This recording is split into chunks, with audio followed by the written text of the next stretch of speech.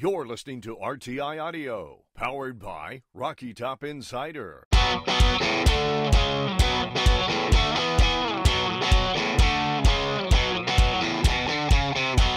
This is Pancakes and Bacon with VFL, Kyler Kerbyson, and Reeb Bacon.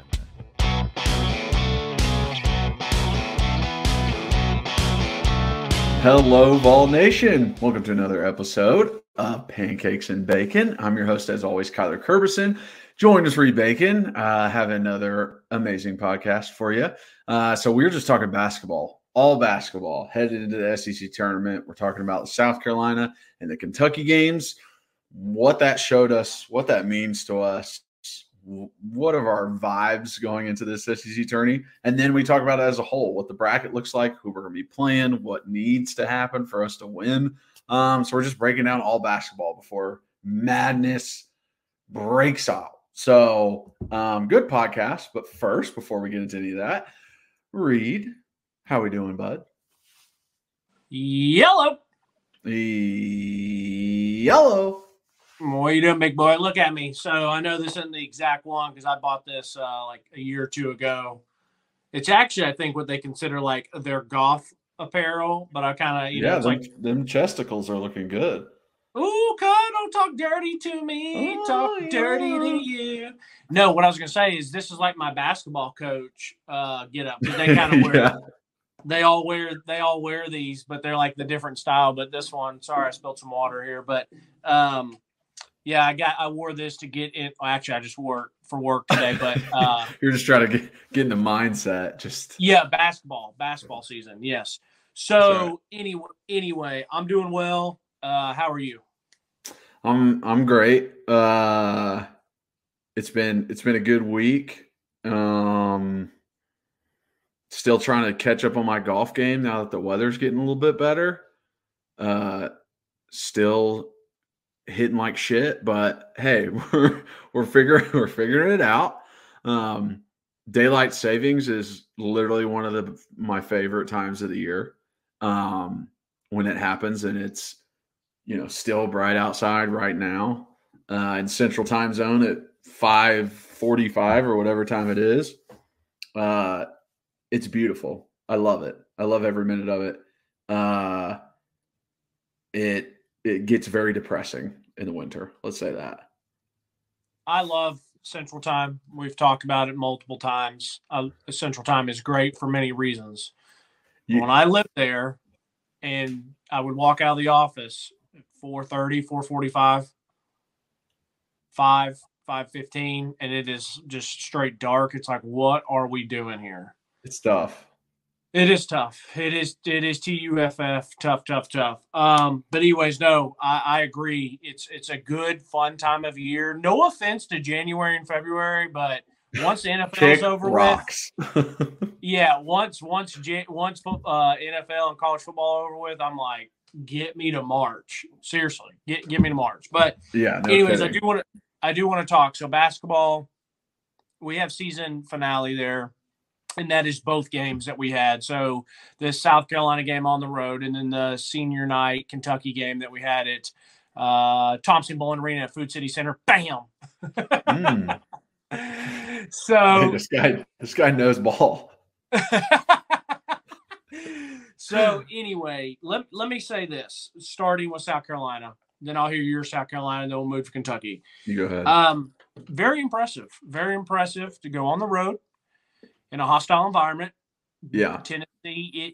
Tennessee is that team that we get everyone's best from the atmosphere to the team. And just, we've had that a couple times before. And I know that you felt like we were going to lose Alabama, but as soon as we won that, I'm sure that feeling kind of transferred to South Carolina being an away game again. I felt better. I felt better about this one, that we would win, and they did.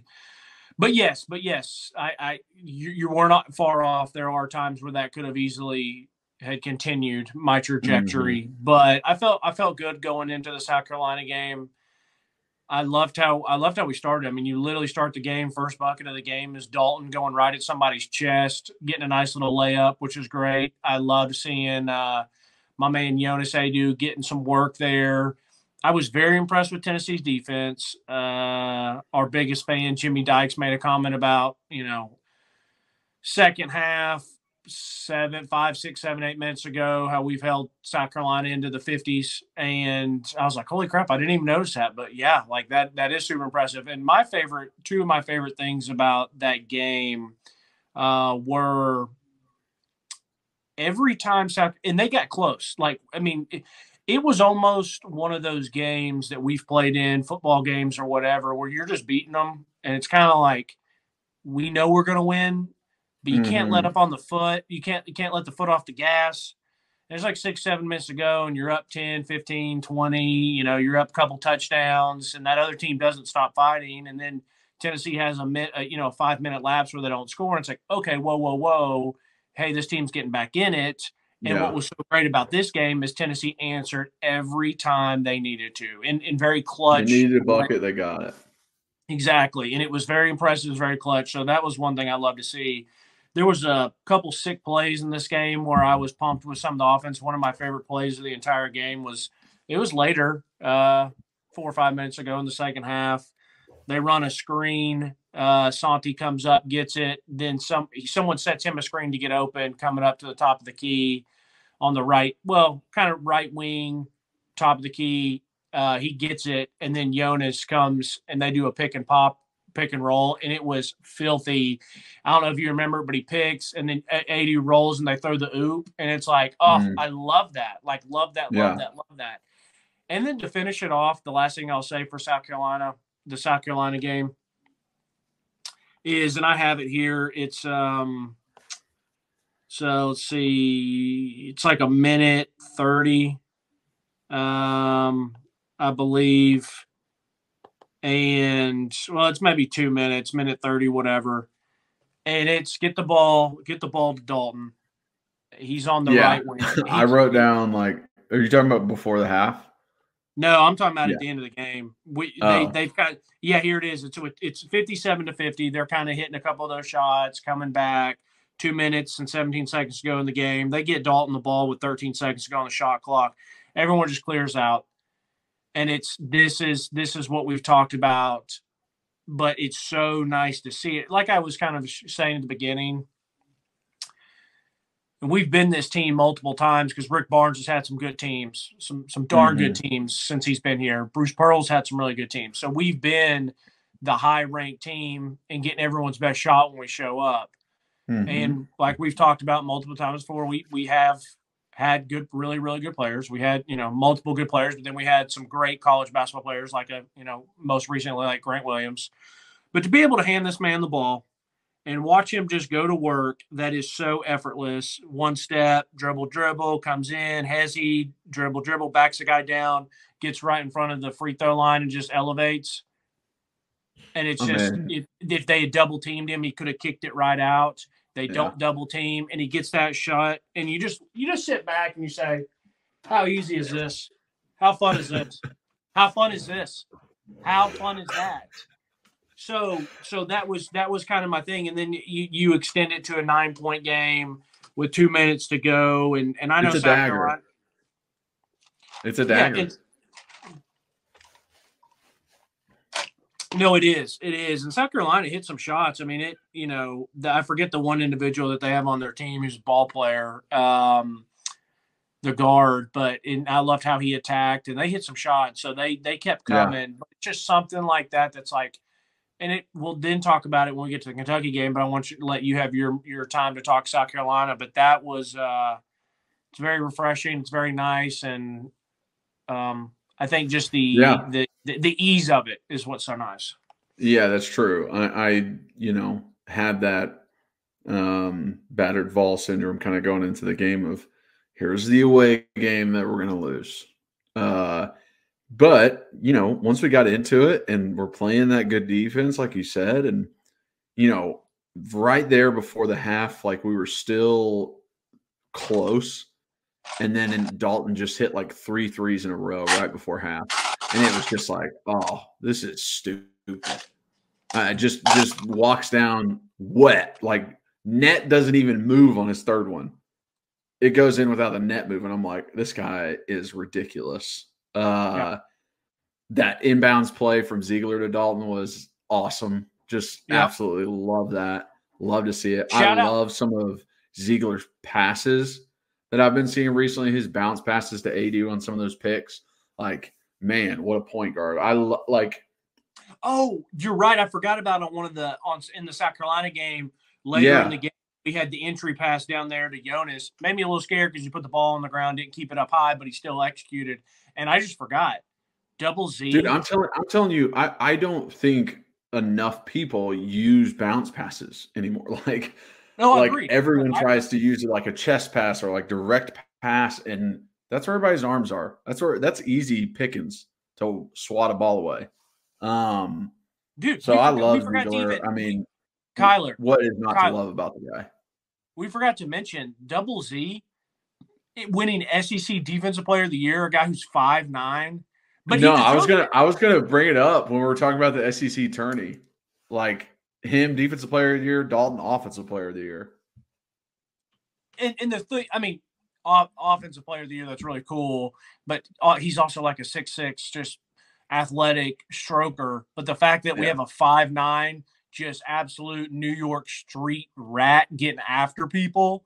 I mean, if you don't like the way the Double Z plays basketball, then you don't like anything about sports. Like, you can't appreciate sports because that guy embodies just everything that there is about, grit, determination. Yeah. And he's not just like this, like Cinderella story. I mean, the guy's a player. But the fact that a 5'9" guard won Defensive Player of the Year is so freaking cool. So cool. Yeah. If you don't like the way Ziegler plays, then you can leave. Like, I don't want to know you. Yeah. You know what I mean? Seriously. Like, you're not my friend. I mean, yeah. But just love Ziegler, the way he plays. Dalton hitting those threes. I just rewatching it, South Carolina, after watching Kentucky, because, and I'll transition into Kentucky with this, but watching Kentucky and feeling like, man, there's open threes. Like, I'm seeing these open threes. I'm like, a team like Kentucky, knowing the way that they shoot, knowing that they want those threes, it's like, dude, y'all, you cannot try and help down inside. You can't try and like go towards the paint and help your defender with a driving guy. Like, they're going to kick it. They're going to shoot it. That's what they are trying to do. And then I watched it versus South Carolina, and I'm like, oh, they're doing the exact same thing versus South Carolina, but they can't make threes. South Carolina wasn't hitting their threes. They were open, but they weren't hitting them because they don't got shooters like Kentucky does. Right. So it really just opens up like, hey, you got to play different teams in different ways. You can let South Carolina shoot those threes, but you cannot do that again versus Kentucky and expect to win. Like, great point and segue in. I was very impressed. I hate losing to Kentucky. I never want to lose to Kentucky. I don't want to lose to anyone. It's just the way it is. But this game really didn't. This game really didn't like put me in a bad mood. It truly didn't. Hey, listen, SEC's locked up. Kentucky needed this game to be a decent seed in the SEC tournament. So I'm like, okay, and it's cool. It's one of my favorite quotes in sports. It's cliche. I say it all the time, but it's so true. It's the desperate team. The more desperate team usually wins. The one of the quotes or cliche quotes is, a hungry dog runs faster. And you really can't fake that. You cannot fake desperation. And I was very impressed. Like, I think this is the way to put it. I hate losing to them, but when I lose to someone, I'm like, wow, I'm impressed. Great defense. You hit your shots, and maybe there's not a guy on their team that's running his mouth and annoying me or anything like that. Maybe that's sometimes just the camera doing that. They're not showing some loser that frustrates me. But from the start, I said Kentucky is very impressive on D. I thought their guards defensively frustrated our guards. Then when we got inside, we could not finish. Whether it was the 5 blocks, granted, I know we had 5 blocks in the first half, but still, I felt like they swarmed us up top. If we did beat someone, we could not finish either because of the blocks or we tried to pass it out. There was probably 3, 4, 5 times where you beat your guy, you get to the lane, finish the layup. Don't always try to kick out. That's not the better play all the time. And so I was very impressed with Kentucky. And then the other thing is, too, it's basketball. If you're hitting your shots, you're really tough to beat. And they had 2 guys that were close to 30 points. Now we have the best player on the court with Dalton Connect. But Dalton dropping 40 at home, he can't do it himself. If you lose while Dalton Connect is scoring 40 points at home, then I can tell you right now that Santi, Triple J, and potentially Double Z or Adu did not play the way they need to play. And unfortunately, on senior day, Santi and Triple J did not play the way they need to play. I'll give Triple J credit. He had some nice clutch free throws against South Carolina. He made his clutch free throws down late against Kentucky. He did. He had the it's tough that he had the 3 to tie the game. You want the ball to go to Dalton. I get we were going to go to Dalton. Dalton slips. People then kind of start panicking. Triple J had a shot. He had to look at it. Would have made for a great senior day moment. But before we get to the end of the game, I just was very impressed with Kentucky. Coach Cal's getting those boys playing right at the right time of the year. But it didn't bother me that we didn't. It didn't like upset me that we lost. I said, "Yeah, good game. Like kudos, shake your hand to them, keep it moving." No, I mean, I think Kentucky is a really good team. Like in no way, shape, or form was I like, "Oh, we lost to a shitty Kentucky." It's like, no, this is a good Kentucky team. They're making their shots. I mean, those guys were shooting lights out every opportunity they got. Like I said earlier, leaving them open for threes is not the way to win versus Kentucky. Let them guard them, but let them drive. I want them inside the paint. That when I watch, I'm just like, please come to the paint and try and score in there. That's where I want you to try and be scored. I don't want you shooting the threes because you're hitting all of them. Buddy was 7 for 9 at one point. The Spencer kid or whatever his name is. Reed Shepherd. Yeah, Shepherd. Yeah. I mean, it was wild watching him shoot. I'm like, holy crap! Like he can't miss. He literally could not miss. It was crazy. So, I mean, I'm honestly like, if we play defense in a smarter way, we can beat this team. We were 1 possession away from tying the game before the final seconds, and our best player slipped. It's like, we weren't even in the game with 40 seconds left. Like Kentucky thought the game was over at that point, and we still fought our way back. We caused a turnover on an inbounds. Ziegler's chasing after the ball. He gets a quick bucket. Like, just effort that I absolutely love.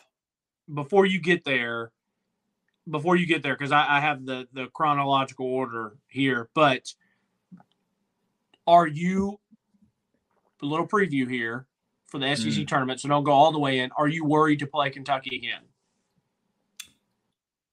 Yes. I won't go all the way in. I'll ask you another question. As we go.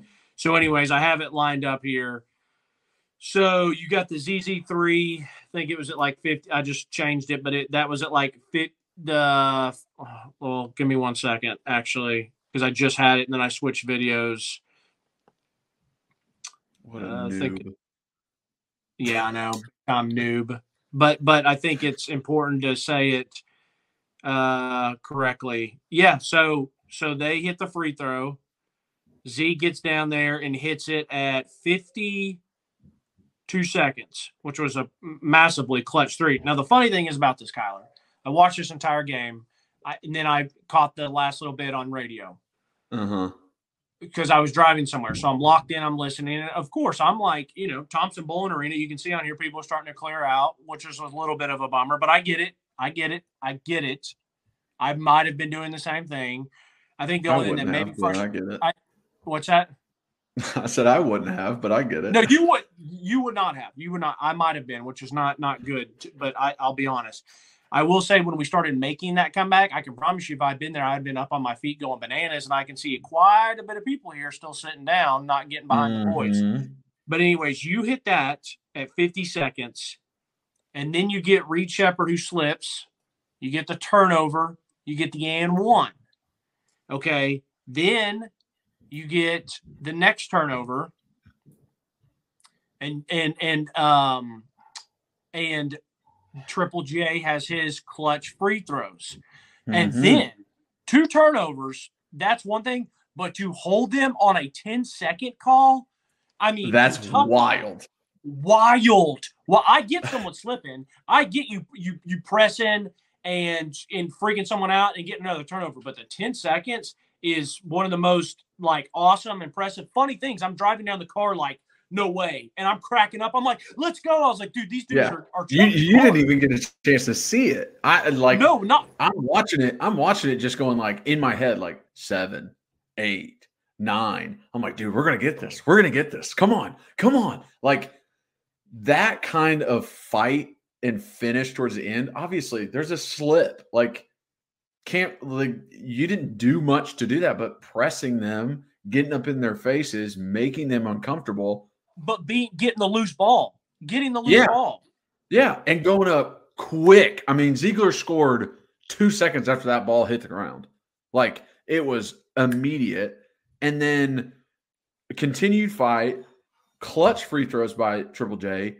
It reminds me of what we grew up on in the Bruce Pearl era of him being like, oh, we're pressing them 95 feet. Like, they're going to deal with us the whole way. And I absolutely loved that out of a team. It just showed like all this fight and aggression in it. And I'm like, that's how me as a football player would play basketball. Like, I'm up in your face. I mean, 8-0 run in 29 seconds, 8 points in 29 seconds, Tracy McGrady, Reggie Miller style. And just the no fight. I mean the no give up and fighting like that, and almost stealing one would have been hilarious. I honestly wouldn't even been excited. I would have just been laughing at Kentucky and like enjoying it. So hurt. Oh, it would have been unbelievable. It would have been unbelievable. But just that whole was hilarious. But as I've already mentioned, it did not upset me. I don't know if it upset you in that way, or if you were more of a tip to the cap. More of a tip to the cap, because I was getting upset with the open threes for sure. Was just like, quit helping on defense and stay on your freaking man, because they're trying to set it up. Like, that's what they're doing. Please don't. Like, when I see things like that, listen, I don't know fucking basketball. I don't admit to know basketball. I'm a football player. But by God, I can see why a guy is wide open. I can tell why he's wide open. And that annoyed me. But overall, I'm like, listen, you make 45% of your threes. Like, okay, that makes sense. You're going to be up on us. You're going to beat us. Did we fight our way back? Was it a close game in the end? Yeah, it was. They came away with it. Not upset. Still have the SEC championship regular season. Still a better team. Still a better seed than Kentucky. It's fine. Love it, actually, because I think we're going to be playing them again in the SEC tournament, and it's the last time we played. So it's like, hey, get your experience in, because that was a play-in game for Kentucky. So they were giving it all they had, right? They're showing you what they got. So now we know. Yeah, and I think that if it had been like, if we played really bad, like a bad performance, got blown out, I would have been frustrated. Or if we didn't show the fight like we did at the end, I would have maybe been frustrated. Or like I said, if something that what Kentucky was doing, and it might have happened, I might have not just have seen it. But it's cliche. You never want to lose, but darn it, I'd much rather lost that game than lose second round in the SEC tournament, which I would still take a second round loss in the SEC for a Final Four Elite Eight run. Don't get me wrong, but obviously, dude, I'll tell you this: I would have been. I think I would have been a little bit more upset if we had lost to Alabama and then beat Kentucky. Because I felt like Alabama was the game where you're solidifying yourself and you fall on your face. Okay. You know what I mean? Yeah, I feel you. I totally feel you. It's like, here's your chance to win the SEC. Right. Step up, do what you need to do, take care of your business. Like if you fall at that, that's where it's like, oh, this no faith, none whatsoever. I have no idea what you're going to do in the SC tournament, in the NCAA tournament. No, I don't know. Yeah, but that Alabama one makes me feel a lot better. Yeah, and the thing is, even though Kentucky was at home, you don't want to lose at home. I still get what you mean of, hey, the build-up, they got to play in a hostile environment. It is for the SEC championship regular season. So I feel you. I can totally get that. And I think, I probably would have been more frustrated too, losing at Bama than Kentucky. I just think Kentucky's the better team. So when they're also shooting really well and we're not hitting our shots like we need to, it's an easier explanation or understanding of, okay, I get why we took that L. Going to the tournament, man. Actually, last thing, awesome. It was cool. I love Triple J. I love Santi. So great careers. I hope they, most importantly, can really finish strong. I wish they would have maybe had a better senior day, but it's been great having those guys on the team, even when I get slightly frustrated with them. Dalton said he wished he had more years here, Dalton. We do too, Dalton. We do too. We do too, bud. Yeah. So anyway, came right out of high school, buddy. yeah.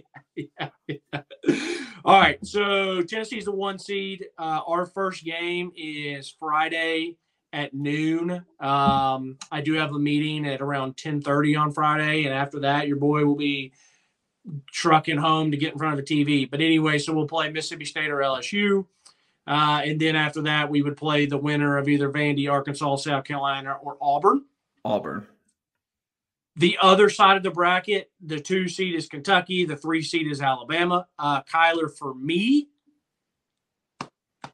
out of those 3 teams, I just want Tennessee to make it to the championship game. Obviously, I'd love first to win it. Okay. If we get to the SEC championship game and play well, but the other team shoots better, plays better, okay, I can understand that. If we lose in the semifinals, like on Saturday, that'd be pretty annoying. I would say I'm probably most worried. I don't know why. I don't know if it's a Bruce Pearl effect. I don't know why, but Auburn scares me. And even though Kentucky just beat us and they shot lights out and Coach Cal's got them playing at the right time, I don't know why. Maybe this is just dumb, but I maybe would rather play Kentucky than Alabama again, even though we've beaten Bama twice. I don't know. I don't know. I guess I'm gonna let you talk this out. What do you think? No, I mean, I wrote down what you said. Playing Bruce is worrisome. I've watched it. I've seen it. I've watched him win games he's not supposed to, beat up on people, and Auburn, he's just a really good freaking coach, dude. It's like I could easily see us losing to Auburn. That can definitely happen. I almost feel better about playing in Alabama than I do Auburn. If Alabama was the 4, I would feel better on our side to make it further. Sure. Okay. And I don't think that is because we've beaten Alabama twice this year. I really think it's just because the Bruce effect, and I think they're very similar teams, and then Bruce bumps Auburn up a notch. But the team I do not want to play is Kentucky. Okay. I do. I don't want to play them because there's not much of a recipe for hot shooters, and that's what they are. I mean, buddies were averaging 100 points a game over like the past month. So, like, it was a good job by our team to hold them in the 80s. Kentucky's the one team I don't want to play. Like, I am rooting for Bama to beat them. So I think Bama worries me because they do take so many threes, and more people on their team. They've got 3, 4, 5 dudes that'll let those things fly. I felt like Kentucky was more of a 2-man show, so it worries me in that a little bit. But you're right, Kentucky is the better basketball team. I mean, they played Alabama a couple weeks ago and they throttled them. I think it was like 111 to like 90 one time when I looked at it. So Kentucky, and I know that was just one game, but I definitely think Kentucky's the better team than them. But I don't know why that is about Alabama having more shooters that I'm worried about, like the whole team getting hot compared to, I'm like, if we play Kentucky, I was like, okay, well, let's stop Reed Shepherd or the other guy. If that makes sense, just kind of numbers game. But it's still like Alabama. I think you know what it is? I think it's because Alabama is such like one shot concentrated. Like, it's like all they do is threes. It's like if you're playing a team in football that all they do is run the ball, it's like, okay, well, I know what they're going to do. Like, eventually everyone figured out the Wildcat. Like, Miami was good with it for a couple months, but then everybody goes, hey, they're going to run it. Like, load the box. We got this. In Alabama's case, I think that is kind of like, hey, they're going to shoot threes. That is what they're doing, where Kentucky has the athleticism of their guards to really drive and make good baskets. I mean, strong baskets.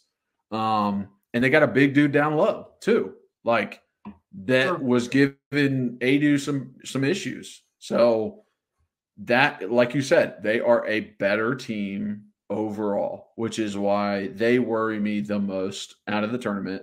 And I think people are going to, in their like March Madness brackets, pick Kentucky as a team that can be a 5 seed, make it to the Final Four. Like, that is one of those teams that people are going to be like, oh yeah, this is my dark horse to make it far.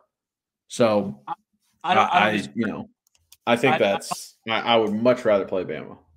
I don't disagree. Yeah, I think you probably talked me into it. Let's just, you know what, though, ultimately, to finish it up, Tennessee, if Tennessee just plays their game, play defense, hit your shots, you don't have to be shooting lights out. I mean, that'd be great if you do, because if you do, then you're probably going to win pretty easily. But give Dalton some support. Do not get in the stand around watching Dalton.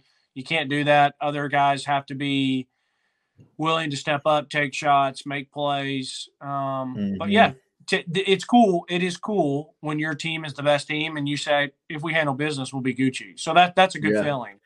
Two more things on my end. One, I think this SEC tournament run and the NCAA tournament is such a huge spot for Adu. I think there's going to be so much opportunity for him to become a like household guy, take over when he needs to, do things for us to win the game. I think with Dalton being Offensive Player of the Year, everyone's looking at him like he's up. I mean, he's up for National Player of the Year. Like, when a team that doesn't play us twice a year, not in the SEC, gets to, hey, we're playing Tennessee, what the hell does the coach say first? We got to stop Dalton. We got to stop Dalton. We got to stop Dalton. They're going to be locked in on him, and I think it gives Adu the opportunity to be like, hey, you got one guy guarding you. You're not getting double teamed. No one's coming over to help. They put one dude on you. Can you win your one-on-one matchup? Like, I see it the same way I see football. Can you win your one-on-one matchup? And I think with Dalton being the player he is, it gives Adu more opportunities to have one-on-ones. So it's like I'm watching Adu moving forward as like you have a one-on-one, you have that opportunity to go up and make a tough basket, maybe get an and one, make your free throws, please. And if I was him, I would just be, 10 feet from the basket and just back and forth, just shooting as much as I possibly could. And I hope you're right. If you agree, like I'm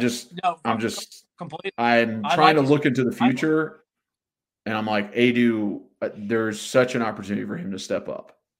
I like his game. I really, really do. And I'm totally, totally fine with him taking that little 10, 12, 15-foot bunny. Really, if he pulls it, I'm good with it. And the other thing is too, I love when we drive and dish to him. I really, really do. And I love that in general.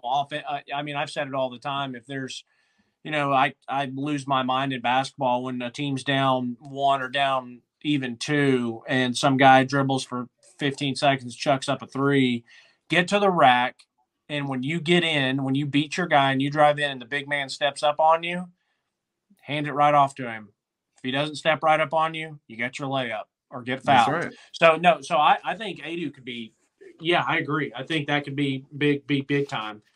In closing, I wanted to bring this up to you and kind of just like get your thoughts on it. I know you haven't been the biggest Rick Barnes fan, right? And we kind of sit here and go, and I think everyone across the nation goes, Rick Barnes can't get over the hump. He can't do the thing in March. He's a good coach. He can coach up good teams over the regular season, but postseason, he falls short. I'm looking at what we have right now, and this is when I was going to bring up the awards.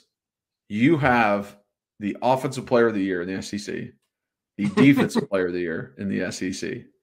You win the SEC regular season championship. You have a player up for National Player of the Year. If he wins the SEC tournament, is it even worse for him if he were to lose in the NCAA tournament? Because I think it is. I think if you come into the NCAA tournament, SEC regular season winner, SEC tournament winner, Offensive Player of the Year, Defensive Player of the Year, National Player of the Year, and you lose in the second round of the NCAA,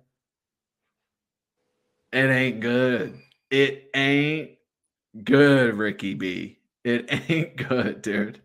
Like, what else do you need to make this happen? I hear you, and I feel it. I feel what you're saying. But that worries me. Like, I'm rooting for this team to win the SEC. I'm just like, oh my gosh, dude. Like, if we win the SEC tournament and he loses in the second round, the whole offseason, people are going to be like, do we want Rick Barnes?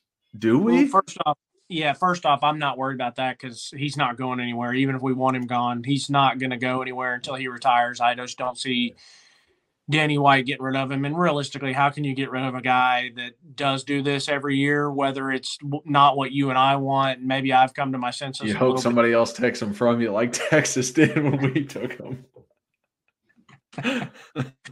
Well, yeah, I don't. Oh man, I don't even want to think about March Madness tournament, but I think I'll still. I think I'll still go into it watching it like, hey man, you know what's a really good chance of happening. I will say this, Kyler.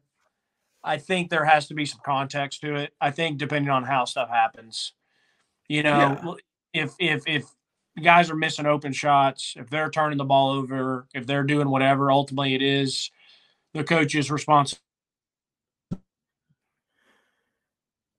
I got you. Responsibility. And ultimately it will still be another, Rick Barnes had a really good team going into March. They choked in the tournament, but I'm going to watch it with my eyes. I'll have some context clues. That's how I feel about it. But I see the picture you're painting. Yeah, I was just like, uh-oh. Like, I saw that they got the awards, and I'm like, Oh, so we had the best offensive player and best defensive player in the SEC?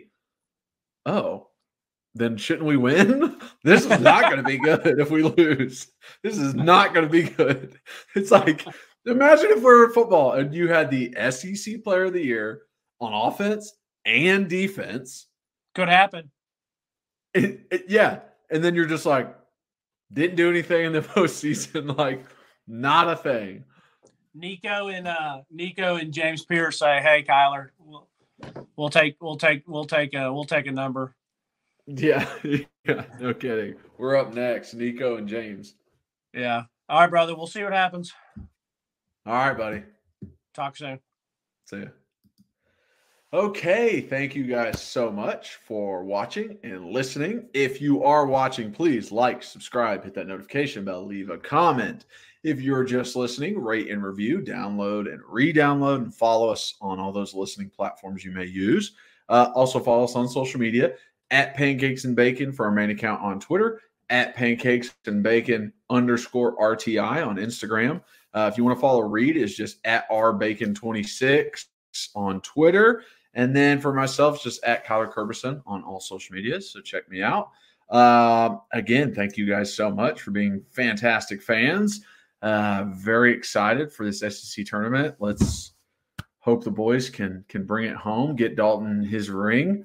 But as always, go Vols.